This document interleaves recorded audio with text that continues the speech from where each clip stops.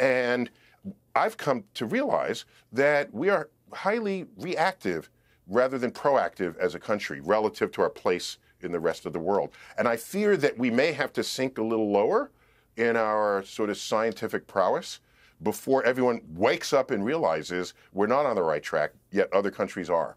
Okay. And because you and I, we're same age-ish, we lived the second half of the 20th century with the United States leading in practically every metric in science and technology. And I just got very accustomed to that, frankly. Yeah, and I'd like to see that continue. Yeah, and it's been overtaken by a lot of countries, a lot of Asian countries in particular.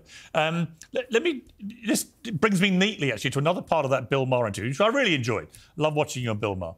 But you had a little disagreement about this very hot potato issue about the science of trans athletes in women's sport. Let's take a look.